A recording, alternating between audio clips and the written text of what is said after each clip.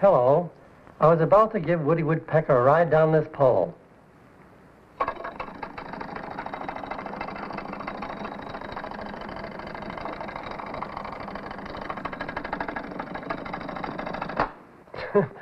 Now I know it isn't everyone that has a woodpecker in the family. So I imagine you'd all like to know how life began for our backwoods Barrymore. Oh, boss, not that again. What I'm about to tell you is actually a true story. At the time it happened, I had a cottage in Sherwood Forest, which is just a short distance from Hollywood. One morning about 5, I heard a frantic knocking. I couldn't imagine who'd be calling on us at that hour. Half asleep, I opened the door and looked around. There was nobody there. I thought I'd been hearing things, so I went back to bed. A few minutes later, the knocking started again. This time I knew I wasn't dreaming. I got up and went to the front door again. But I still couldn't see anyone. Now I was completely awake and realized the noise was coming from the roof. And what do you think it was? Yes, it was a big red-headed woodpecker banging at the roof as though his life depended on it. I shouted at him, and he flew away. As he left, he gave a crazy sort of a laugh. He not only awakened my wife and me with his early morning serenade, but he was ruining my roof. And do you know why he was doing it? He was drilling hundreds of holes as a storage place for his winter supply of hazelnuts. Here are a few I found.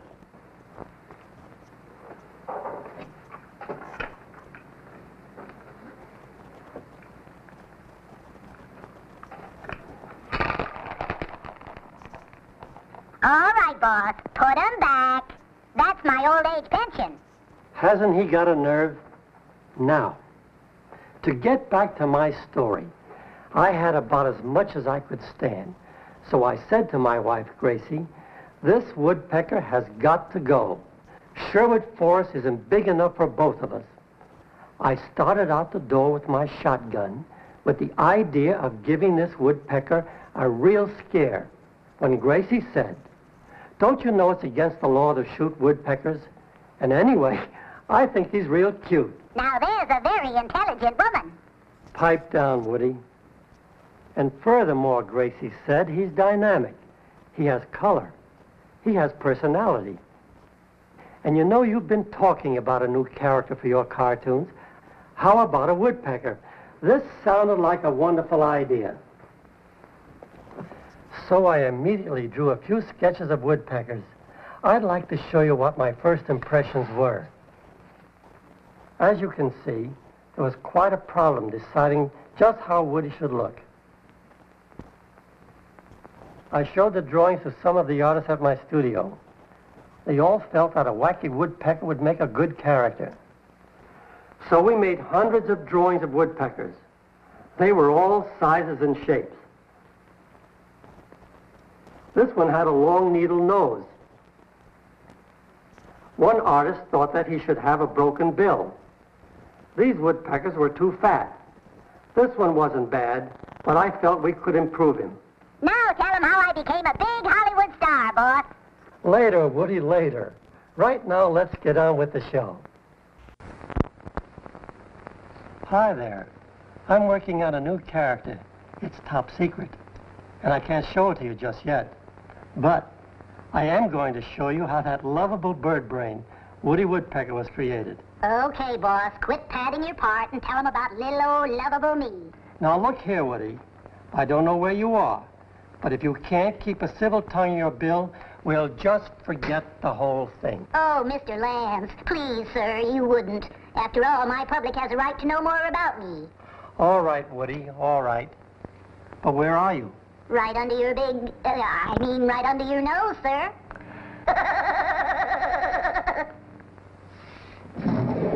Well, he's not in here. Or here either. No. I wonder where he is. I'm right here, boss. In the pencil on your drawing board.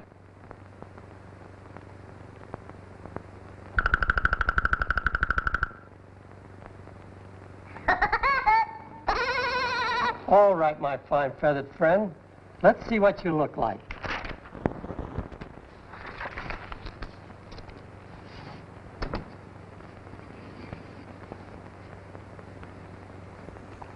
Let's see, put the eyes in here. And the top knot.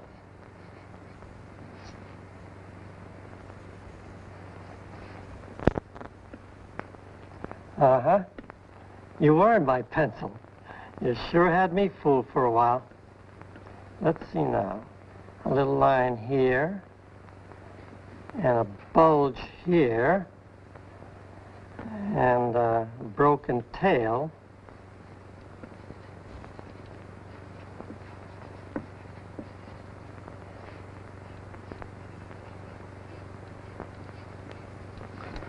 And, of course, a big mouth. Hey, you made me look as if I swallowed a balloon. I'm not that fat. Sure, I want to be a big TV star, but not that big. In that case, let's see what we can do for you, Woody. I'll have you reduced in no time.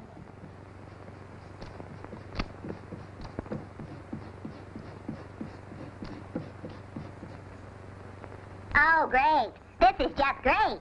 Now I ain't got no body. Oh, don't be so impatient. I'll have you back in shape in a jiffy.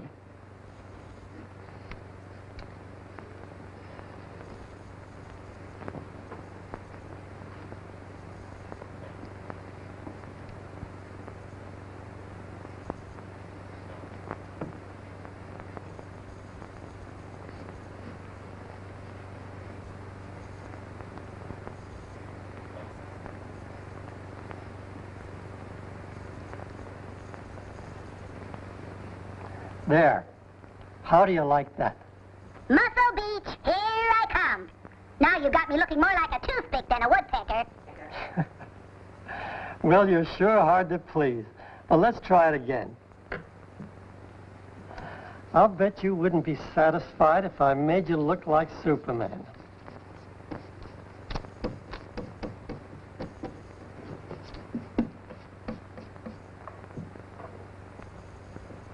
Just what do you think you should look like? Let me have that pencil and I'll show you. Okay, wise guy. Here.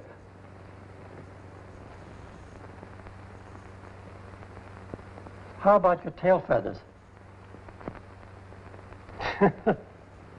Wow, what a hand. But that's Woody, and that's how he was created. He gets under your skin at times, but he wouldn't be Woody if he didn't. That's all for now. I'll see you later in the show.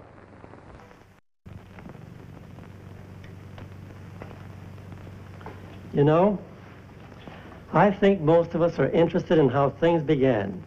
And I believe that's why so many people ask me how Woody Woodpecker became a movie star.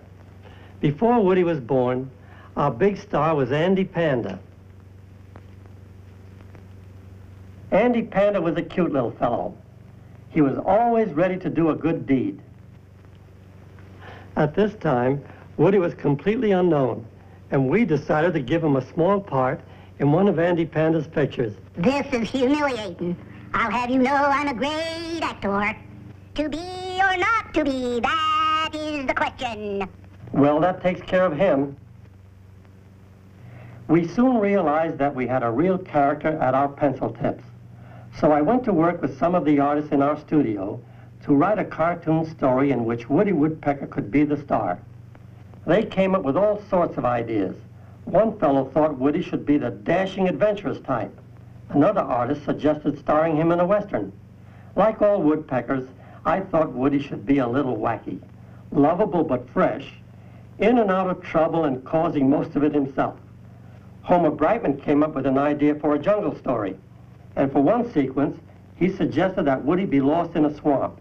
He climbs up on a rock, thinking he is safe, when the rock turns out to be a big, hungry alligator. Oh, no, you don't. I'm not going to start my career on an alligator's empty stomach. Well, the rest of us agreed with Woody on that. And while we were talking, I noticed Alex Lovey was folding a piece of sketching paper into the shape of an airplane. Hey, Walter, How about sending Woody on a cross-country flight? What? Without a motor? That's for the birds. Wait a minute. I am a bird. Then the most obvious idea hit me, and I said, remember how I first discovered Woody when he was drilling holes in my roof? Mm-hmm. Let's do a story on that, Homer. That's a great idea, Walter. Only this time, it'll be Andy Panda's roof. You've got it. After a few days, the boys put together this storyboard for Woody's first picture. The title of his first starring cartoon was Knock Knock, and you're going to have a chance to see it a little later in our show. Did you ever wonder why we generally use animals and birds in our cartoons? In the first place, there's such a variety of them that they offer us many different characters, and we find them interesting. They're usually cute little fellows. For example? All right, Woody, you can be the example. Most of us like fantasy, and some of our favorite stories come from books like Mother Goose, fairy tales, Alice in Wonderland, and all the wonderful, well-known children's stories. Now, you know how people talk, but how does a rabbit talk? Or a penguin? Or a buzzard? Or a walrus? When we see such creatures talking and acting like people, it seems very funny. Then, too, animal and bird characters like Woody Woodpecker and Andy Panda can be dressed simply, and the styles never change. We get fun out of drawing them, and I hope you get a lot of fun out of watching them. I hope you enjoy the cartoon characters talking to each other and the rest of our show today.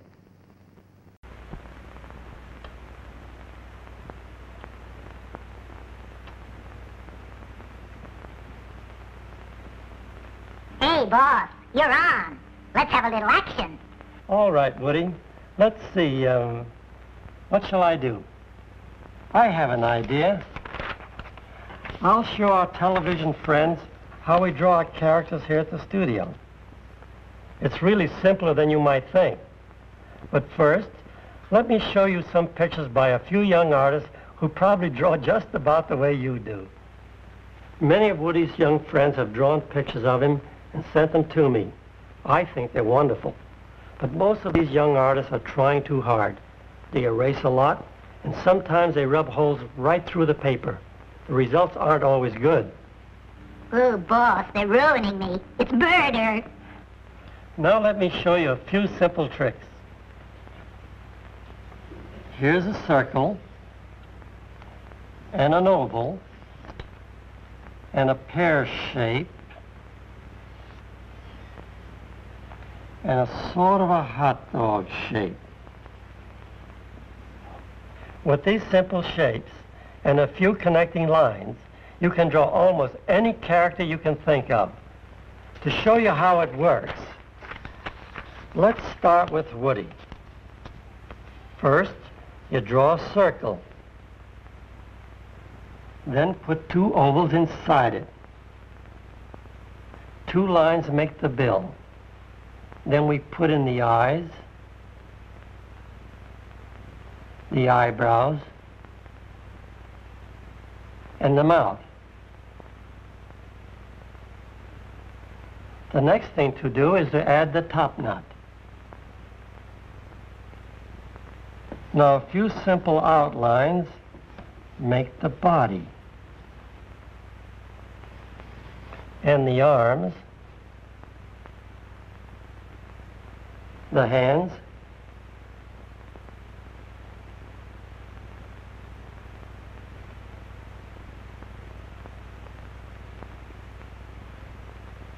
the legs. Then we add the feet. A few details give Woody his personality.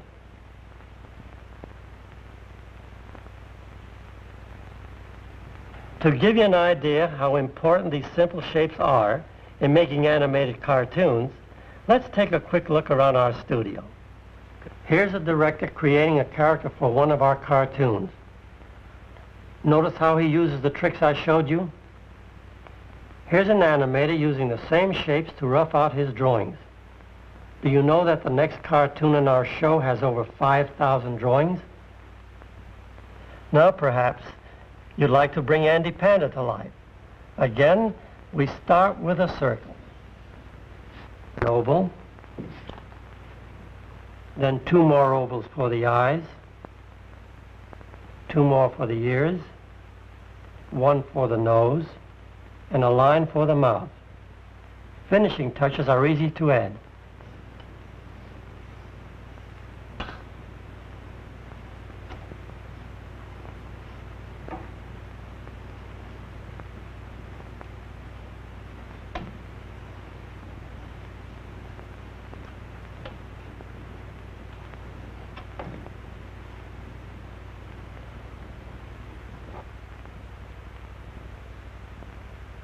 Hey, boss, how about these? That's a good idea, Woody.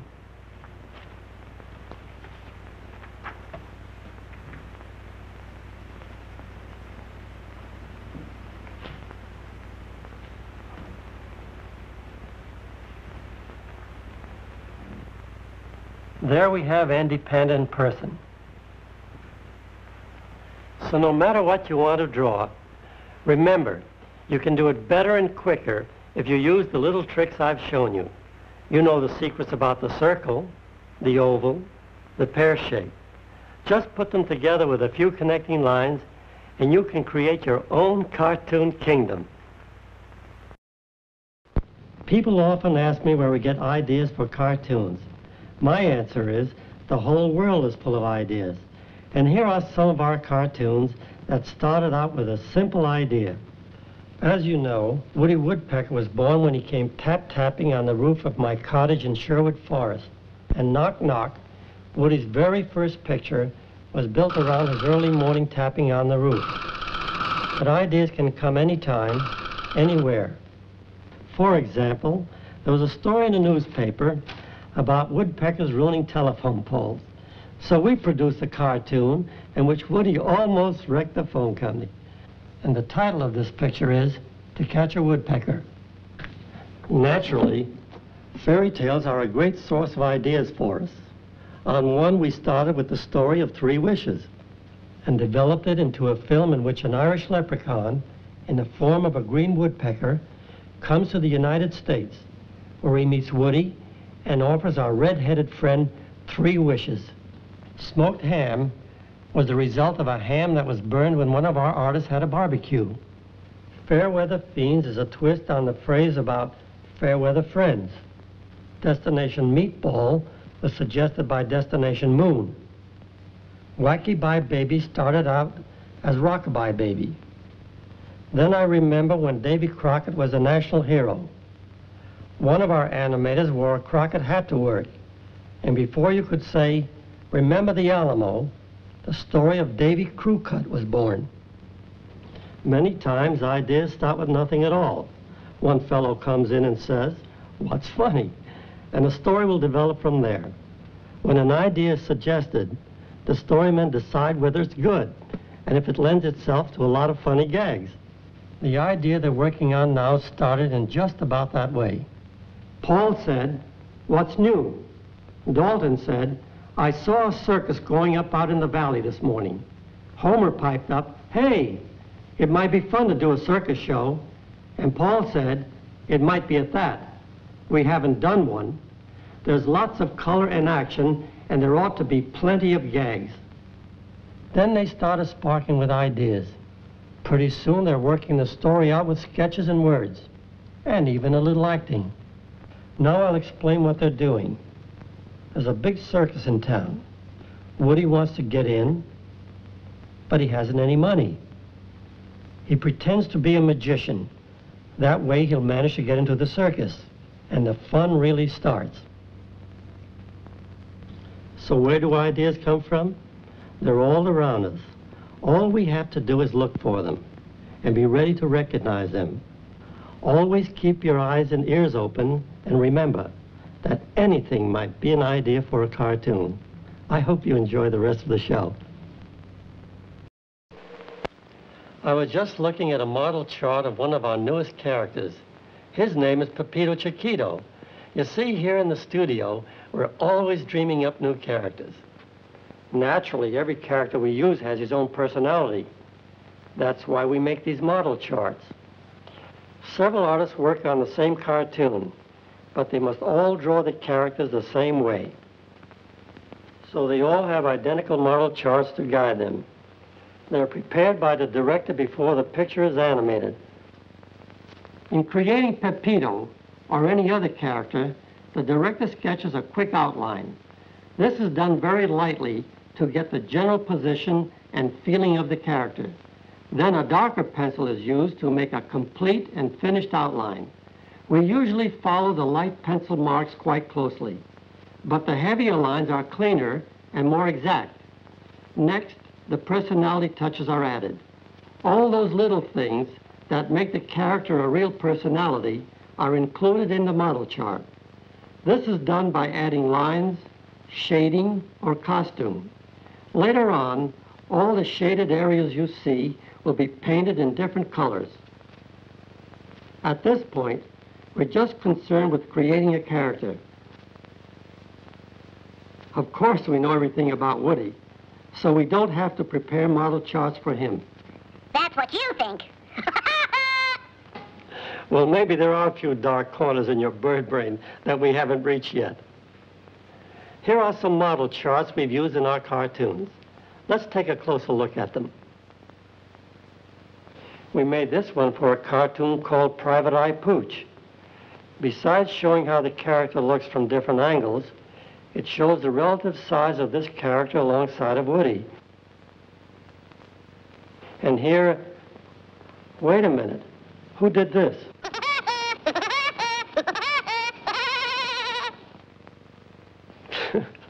Well, I might have known that pesky woodpecker would think of something.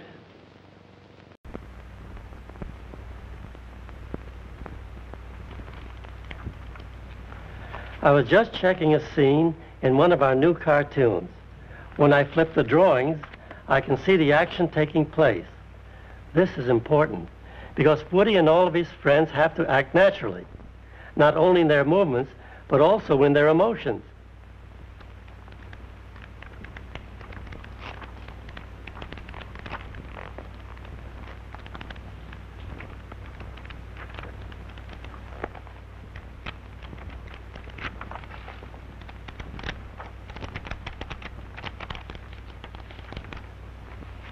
Woody likes to feel he does it all himself, but we do give him a bit of help. For example, when he's happy, the lines around the eyes crinkle, and everything goes up in a smile. When he's sad, it's just the opposite. Everything turns down. Many times he's extremely annoyed, and he shows it. Occasionally, Woody tries to think, and then his head hurts, and he feels miserable. We not only have to worry about Woody's looks, but how he moves. Suppose Woody were hitting a ball. He would start in this position and would end in this one. To establish this, we make a series of drawings from the first position to the final position. After these drawings are photographed, they go through the projector so rapidly that the character actually moves.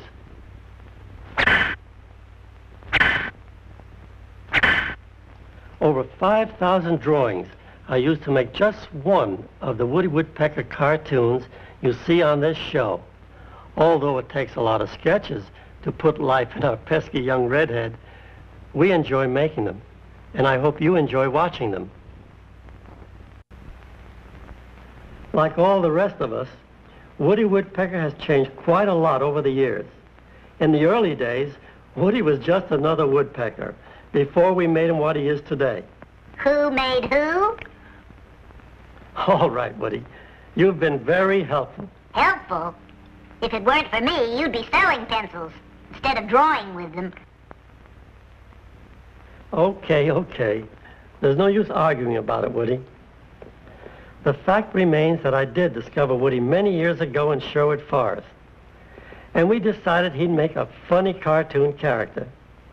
We had a lot of ideas about the way this woodpecker might look, And in his first picture, he was much different than he is today.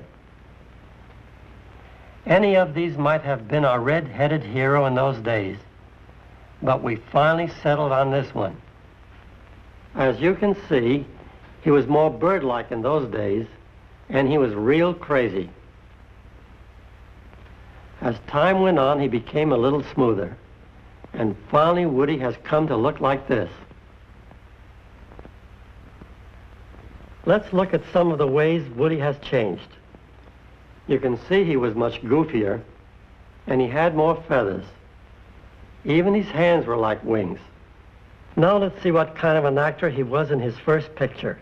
As the years went by, Woody changed. His body became rounder and smoother. The feathery look disappeared, except for the collar around his neck. Now we'll see if his acting has improved. His wings became arms, and his hands looked more like human hands. Most of his body was still blue, but his vest changed from red. Today, Woody is even more streamlined. The big change, of course, is the way the top knot curves forward. Now let's take a look at Woody as he is today. You can see that Woody has gone through many changes since the first day he came to life on our drawing boards. Show him how I'm going to look in the future. Well, I don't know what he means by that, but let's find out. How about this, boss? Boy, that'll be the day. These are a few sketches that one of our directors brought in for approval. Sometimes people think it's rather odd that we have directors for cartoon films. They say, how can you direct an animated character? Because we not only have to plan what they'll do and say, but we also have to create the characters. I think you might be interested in seeing some of the things a cartoon director is responsible for. To start with, we must have a main situation or idea around which to build our story. The director works with the storymen to develop this idea. Then they discuss different gags, trying to find as many funny situations as possible.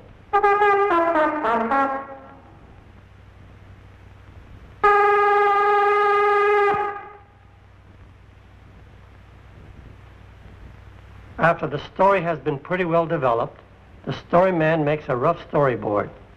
Both the writer and the director have to be artists, because we draw our stories instead of writing them. When the storyboard is finished, the director goes over it with the writer. The writer makes notes about the characters and plans a gag so that they are funny and entertaining. Then the director starts to lay out and time the entire production. He does this on a timing sheet.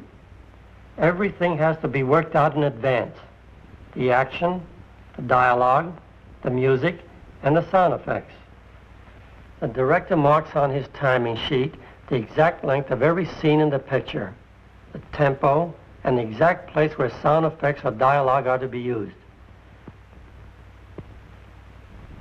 Now, using the storyboard as a guide, the director makes a series of sketches that will tell the story in action.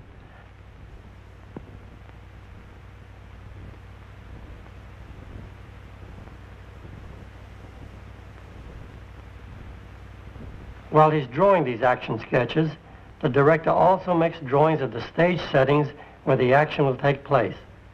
The settings can be almost anywhere: a desert, a forest, a log cabin, anything that fits the story and makes an interesting background.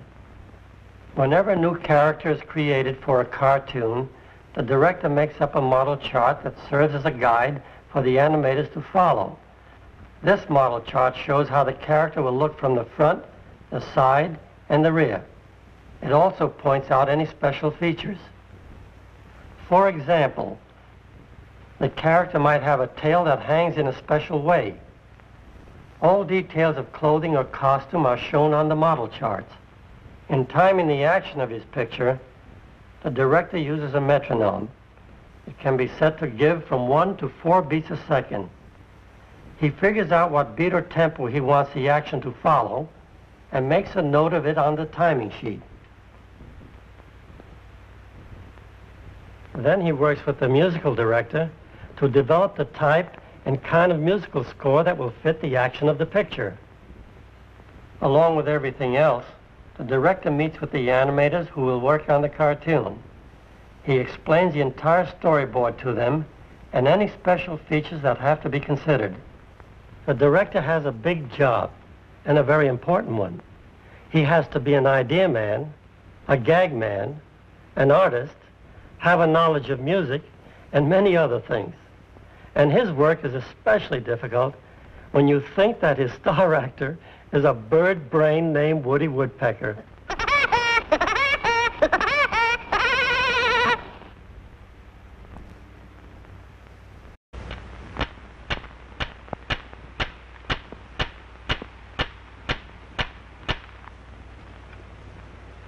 No doubt all of you who are learning to play the piano or other musical instruments have used a metronome to help you keep the proper tempo. Now, a metronome plays a very important part in the making of an animated cartoon. This black box is a special electric metronome. We use it because it's very accurate. The numbers on this dial represent different tempos. The director uses this metronome to time the action for our cartoons. When we want a character to move fast, we time his action to this tempo. When we want him to move slow, we set the dial to a slower tempo.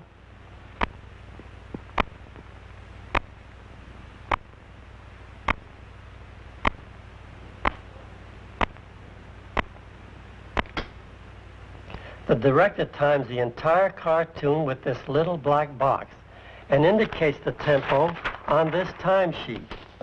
Note how each step is marked. Here the steps are closer together, and here they are farther apart. To demonstrate our little black box more clearly, let's have Woody Woodpecker act out a scene for us. Hey, this is my day off. Why don't you use Wendy? I guess we have been working you pretty hard, Woody, so we'll give the scene to Wendy. Here's Wendy at the start of a scene. Winter has come, and he wants to get to his cabin before the snow flies. The metronome is set at a fast tempo because Wendy is in a hurry. Now watch how he runs to this tempo. We slow down the tempo as Wendy gets tired.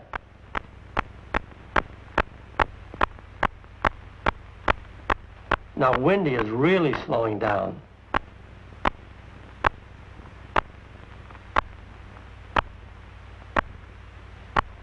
And finally loses all his wind.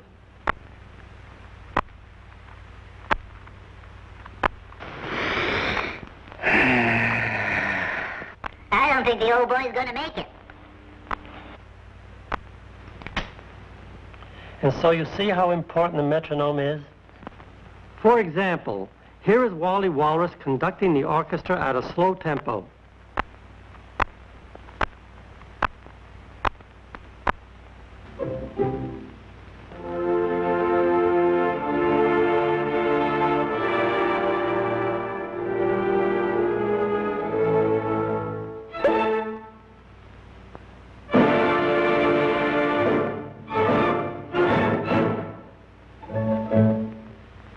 Now we go into a medium tempo.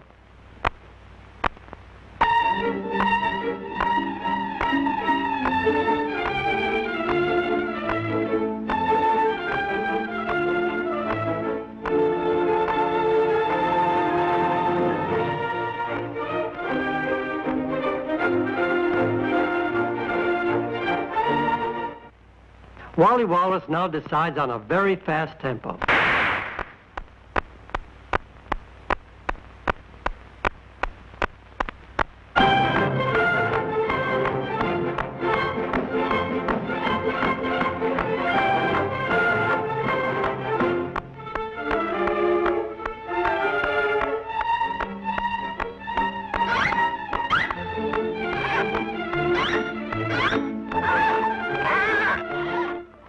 Every scene in our cartoons is timed to the tempo we set on this little black box.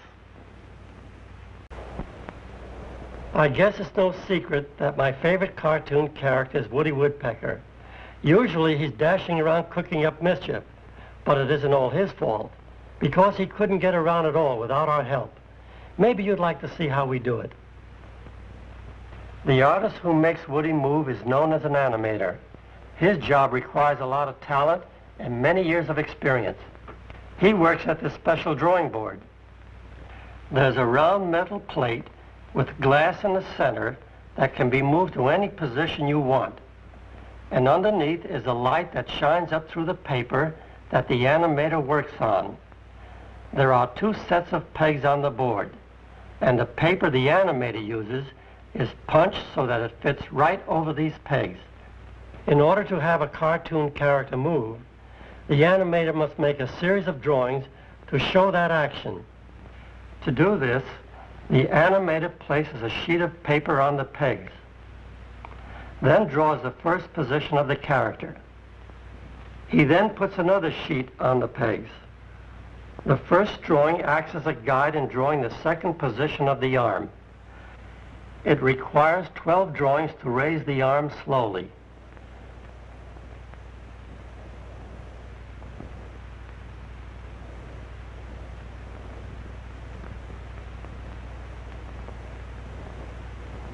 When he has completed a series of drawings, the animator can flip them to see the action.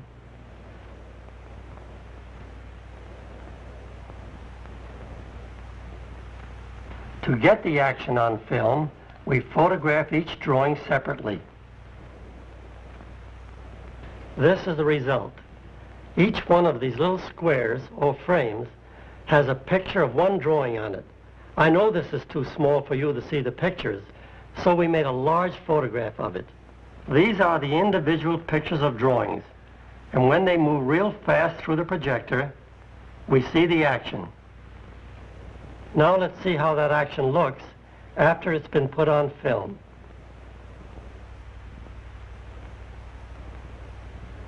As you can see, there's a lot of work in bringing cartoon characters to life. As a matter of fact, there's much more to the animator's job than I've been able to show you. But I'll tell you more about it on another one of our shows.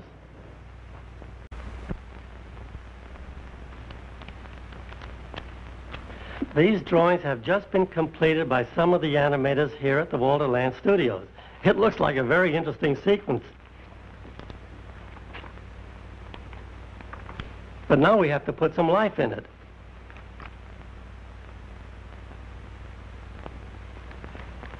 This is the camera room where that magic action takes place. This is the test camera. And over here is the production camera.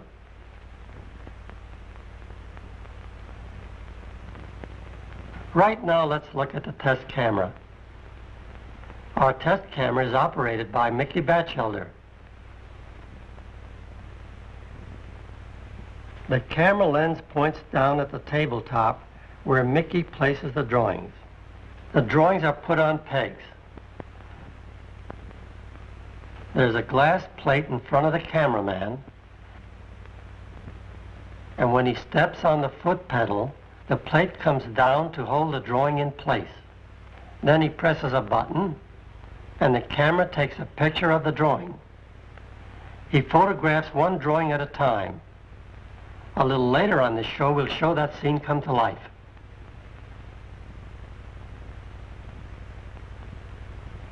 The cameraman always works from an exposure sheet. Like a movie script, it explains the action and shows in what order each drawing is to be photographed. On every shot, our cameraman uses an air hose to clean the dust off of the glass plate. If he didn't do this, every speck of dust would show up on the screen, and the picture would look like this. We call it a snowstorm, and we certainly don't want this on our films. We get side movements by moving the background behind the character. He takes a picture with the camera, then turns a handle again, moving the background behind the character, and takes another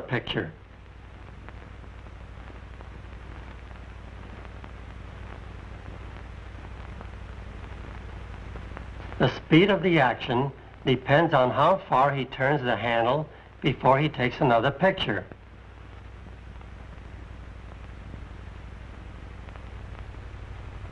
This is how it appears on the screen.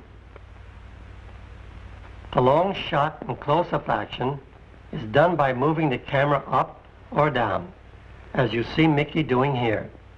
In other words, when the camera is lowered, we get closer to the picture. When it is raised, we get farther away.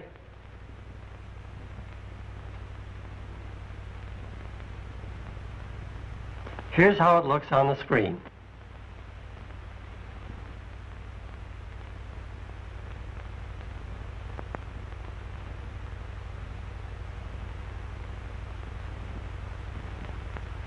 You've probably noticed that the drawings Mickey is photographing are outlines only.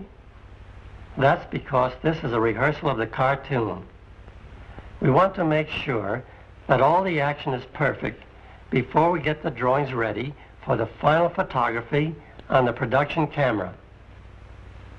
It's slow work photographing a test reel of all the drawings that are needed for a complete cartoon, but finally it's done and ready for us to look at.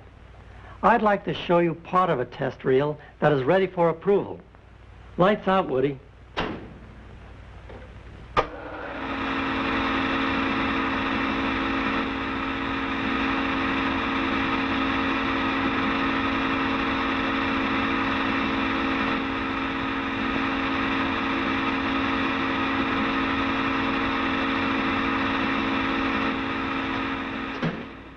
Thanks, Woody. Now all the drawings go to the inking and painting departments to be finished.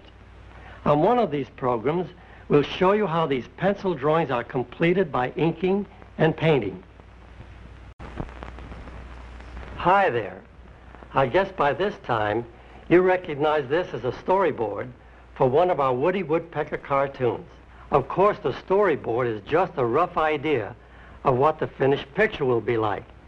It's a series of drawings that have to be brought to life. Oh, that shouldn't be hard. Or maybe it shouldn't, Woody, but it's a lot of work.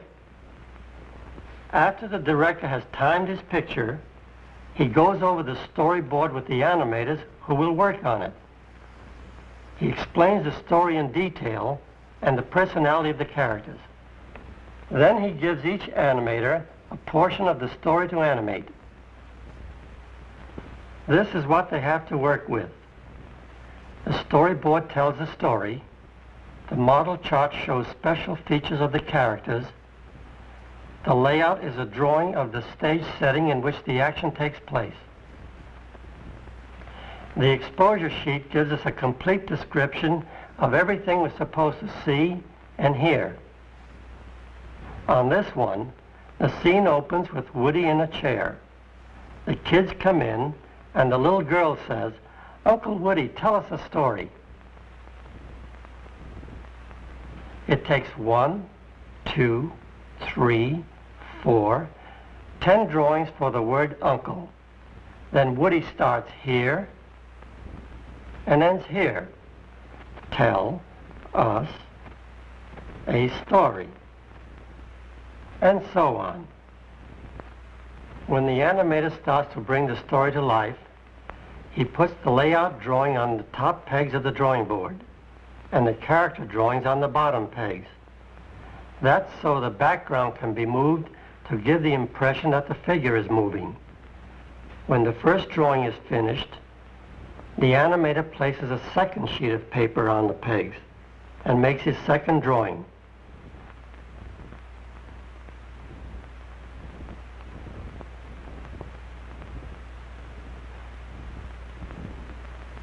By flipping the drawing as he works, the animator can tell whether the action from one drawing to the next will be smooth.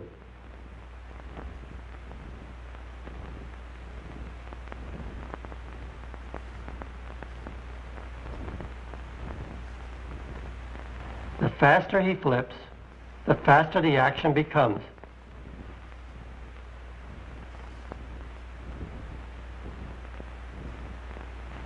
If two characters are working in the same scene, they're often drawn on separate sheets of paper.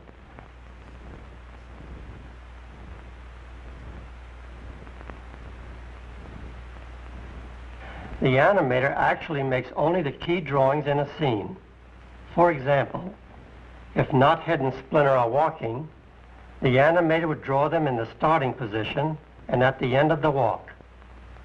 He would indicate the number of drawings he wanted in between. Then he turns his key drawings over to his assistant to complete. When the drawings are completed, the animator flips through them to determine whether the action moves smoothly. When the animator is satisfied with the drawings, they're checked by the director before going to the camera department. On one of these shows, we'll follow along and see what happens to them there. You know, to travel anywhere, we humans have to have tickets, but not Woody. Woody's ticket is just an idea in a writer's head. Wherever the writer wants to send Woody, we can get him there. This will give you an idea of the strange places Woody has visited. We sent him to Alaska, Where it was too cold. to a jungle near the equator. Where it was too hot. We even sent him out of this world in a spaceship. Where it was too lonely. And once we took him to a razzle-dazzle circus. Now there's a place that's just right. Woody's travels start here with the director and the background artist. Alex Slobey, the director, and Ray Jacobs, the background artist, are planning the backgrounds for one of Woody's adventures. The background artist goes to work on what we call a layout sketch. He works from the storyboard, but he makes his drawings more complete with greater detail. He draws both the interior and exterior backgrounds. He tries to keep them clear and simple so they can be recognized easily. That's because Woody's pictures are shown in 72 different countries around the world. When he needs information about a particular location, he may ask for help from the library. That's where we keep books and magazine pictures of costumes and places, like the Eiffel Tower, the pyramids, or the beach of Waikiki. Lowell Elliott, who is in charge of our library, brings some illustrations for Ray to look at. When the layouts are finished, the director uses them to set the stage for the actions of Woody.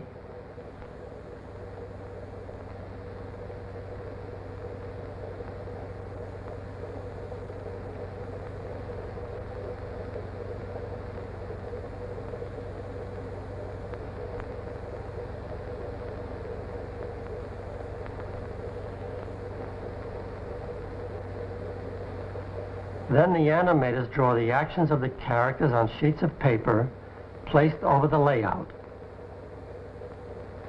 Now the backgrounds have to be painted in full color. This is done very carefully, for we don't want the background to clash with the colors of the characters. The different colors used on the characters are marked on the model sheet. A color chart is used to select the right color and shade. We certainly wouldn't have Woody standing in front of a barn painted the same shade of red as our wacky hero. You can say that again. Where are you, Woody? Right here, boss.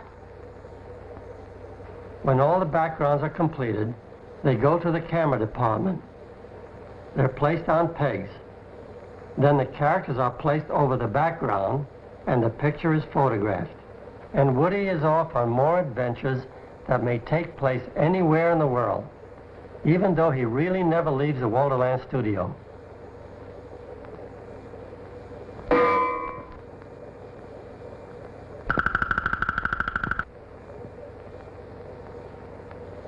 I've often thought what fun it would be if we could just dream about where we wanted to go, then draw a picture of that place and put ourselves into it.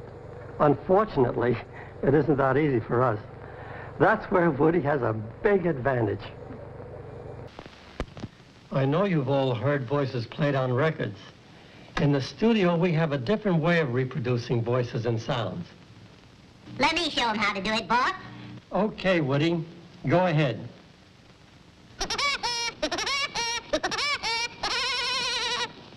Whenever Woody gives that crazy laugh, the sound is recorded on a strip of film. Suppose we run it on the moviola so you can really see what it looks like. Now the film is going through the moviola, and the jiggly lines you see are the sounds that Woody was making. Let's look at it again. And this time we'll throw on the sound switch to hear how it sounds. Guess who?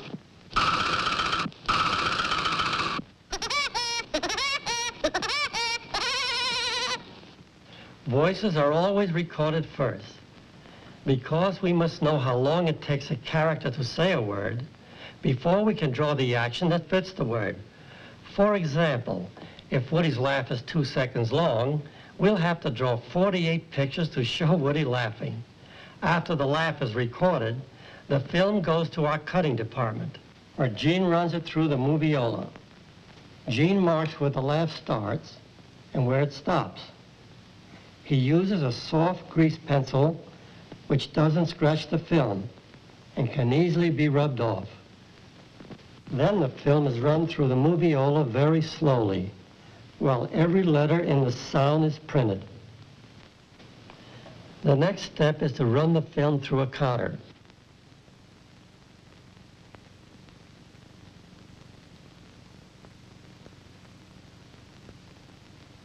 The counter shows just how many frames or pictures it takes for each letter that was marked on the film. Then Gene writes the letters of the laugh on a timing slip. This gives the director the information he needs to plan the action for all the scenes where there are laughs or voices. And that's how Woody actually gives his famous laugh whenever you hear him sound off. Let's hear it again, Woody, old boy.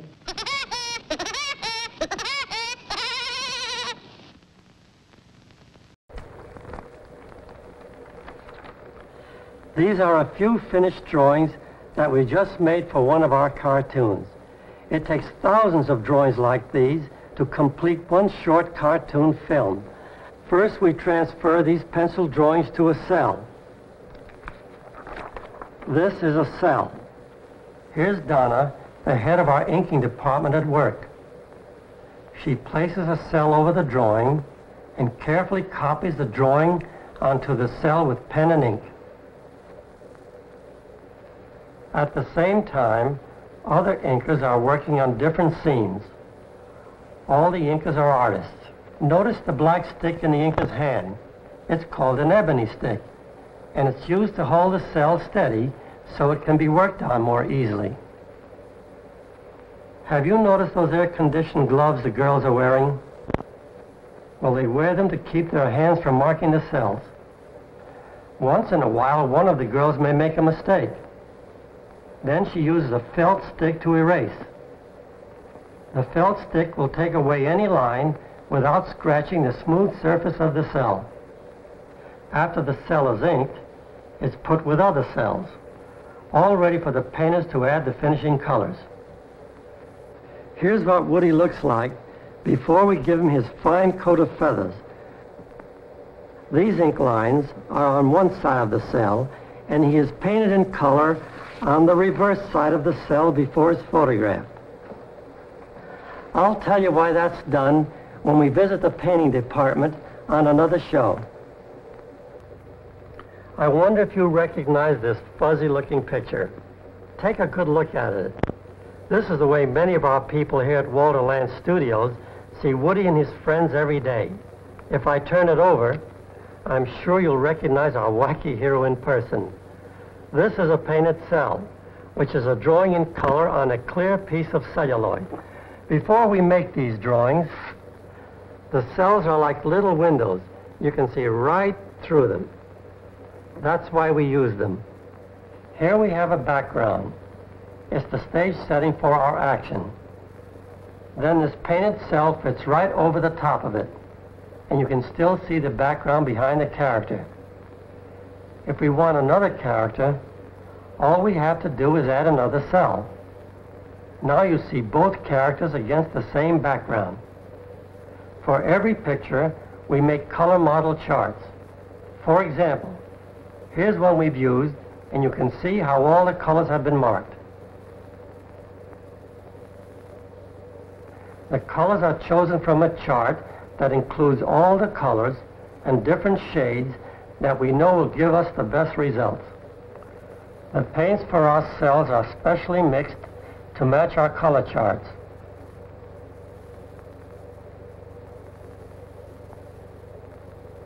We mix enough paint at the beginning of a picture so that colors will not change throughout the picture.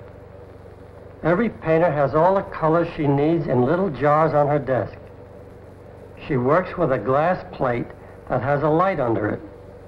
This helps her to see the drawing more clearly. I'm sure you've already noticed that she turned the cell over to work on the back of it. That way she can flow the paint right up to the ink line.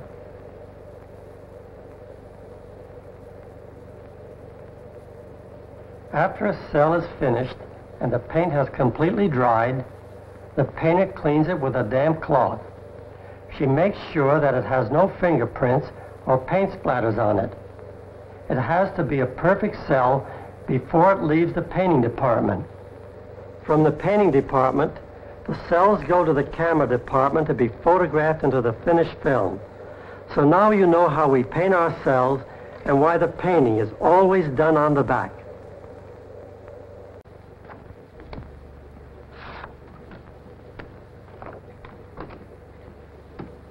This is a special job we're working on here at the studio.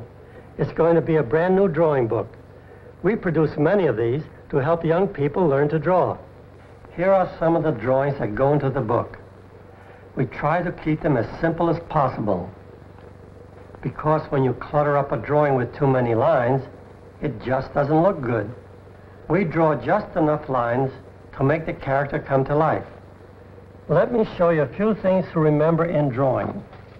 In the first place, you use a soft pencil, and do not hold it too tightly, and draw loosely. Usually when you're just learning to draw, you do it this way. You make your lines too carefully, and you press down too hard.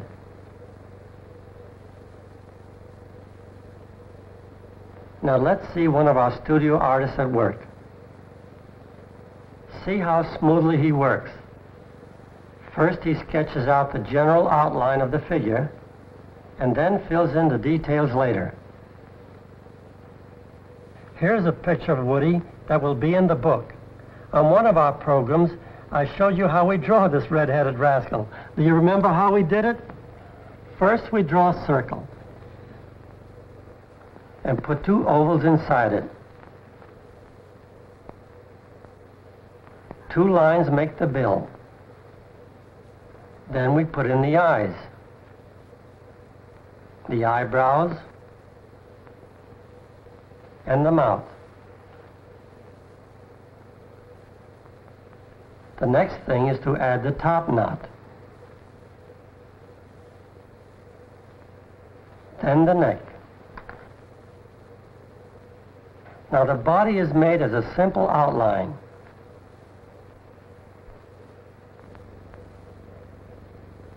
All we have to do now is to put in a few details to give Woody his familiar personality.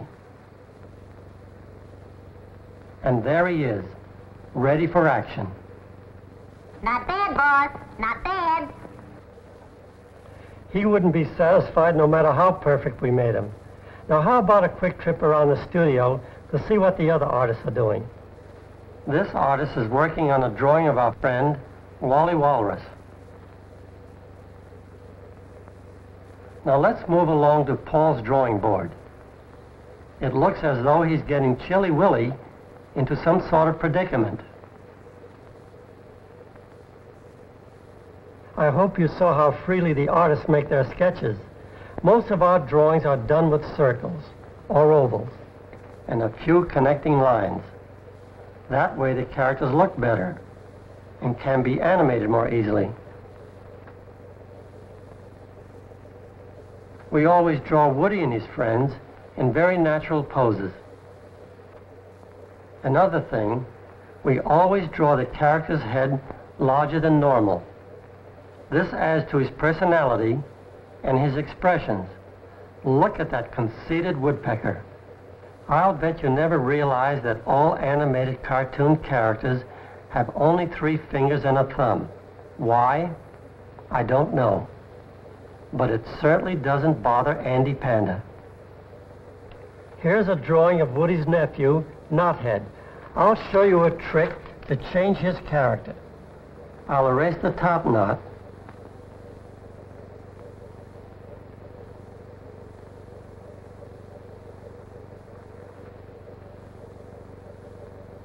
Then flip it back this way. Add a hair ribbon to make a ponytail. Add a skirt, and its knothead sister, Splinter. These are only a few of the characters in the drawing book. Here are some of the others: Homer Pigeon, Oswald Rabbit, Winnie Woodpecker, Charlie Chicken, and all the rest of your cartoon friends. I guess you can see we get a lot of fun out of preparing a drawing book like this. And I hope you'll get a lot of fun out of drawing and coloring your favorite cartoon characters. One of the many important things in making cartoon films is the variety of sound effects we use. These sound effects are put in after all the drawings are completed. They play a very important part in giving the story a feeling of life and action. Let me show you what I mean. Lights out, Woody. Okay, boss.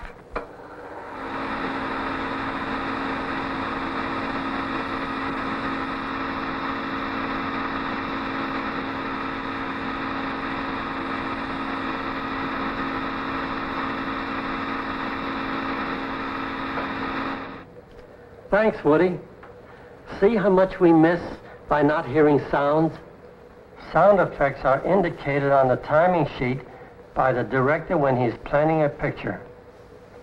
Sometimes he may know exactly what he wants, and he marks it down.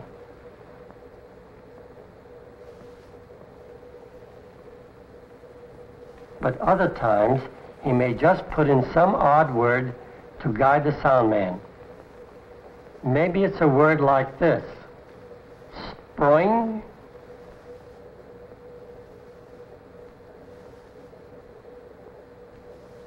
or perhaps ka-chung, or in other spots it might be zip,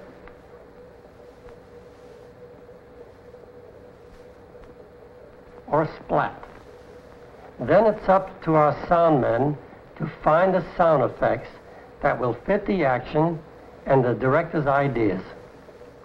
Sometimes we create new sound effects, and you might have fun trying these tricks. By crumpling cellophane, we get the crackling of a fire, the sound of a horse galloping is made with coconut shells.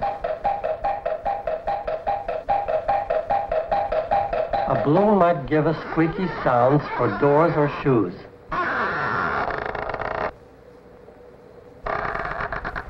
A pistol shot could be made by hitting a pad or a cushion with a stick.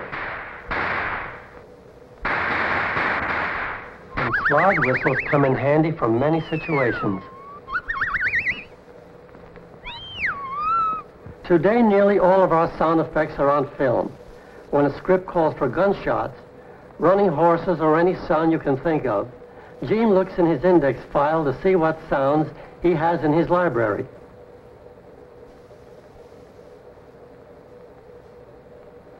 He selects the film that has the sound he's looking for.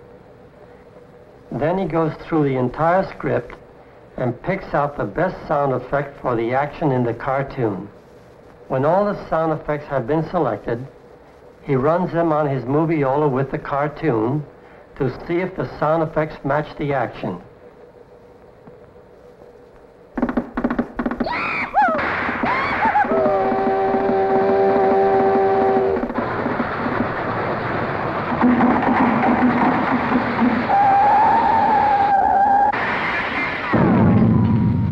Now, just to show you what a difference sound effects make, I'm going to rerun the film I just showed you a little while ago.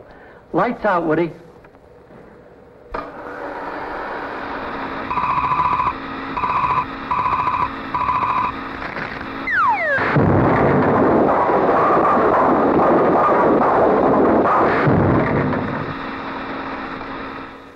Thanks, Woody.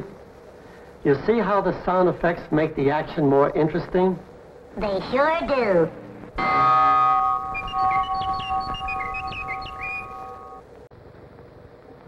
Every motion picture that is filmed must have a story or a script, but here's the kind of script we use in making cartoons.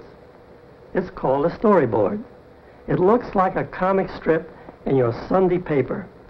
The idea for this cartoon came from a newspaper. It's a true story about woodpeckers wrecking telephone poles and causing much damage. And here is Homer Brightman to give you our version of the same story. The idea of this story is built around a problem in the telephone company. We start with a title, To Catch a Woodpecker.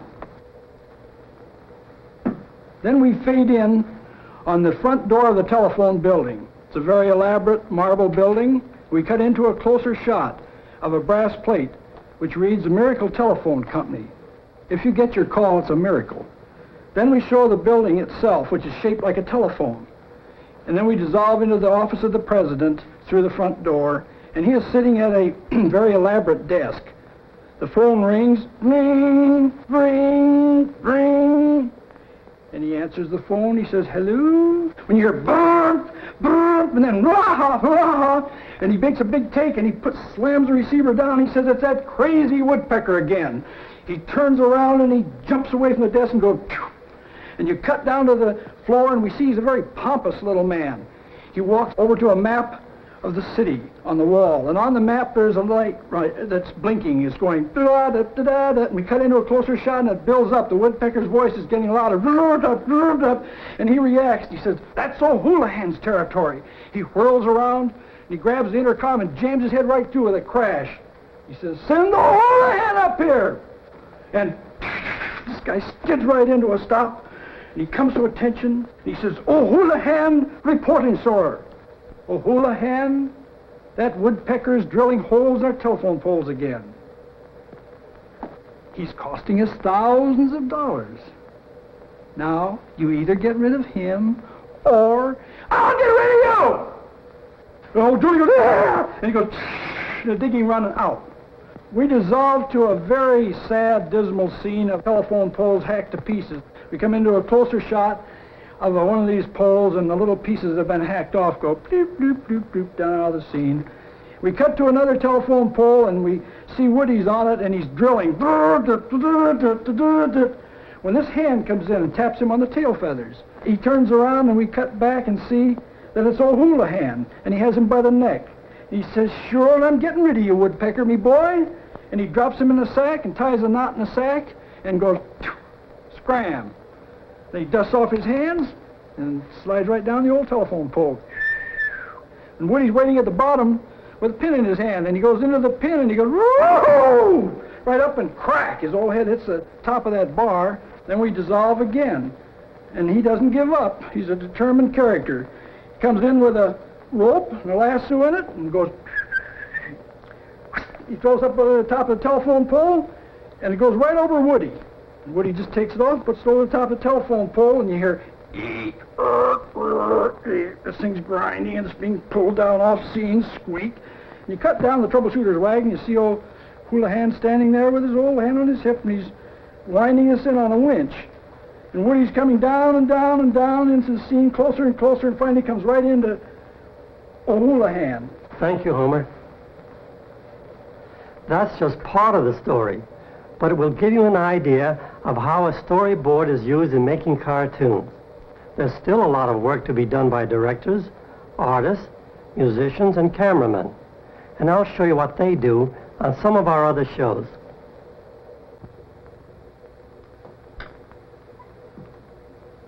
What's the matter, boss?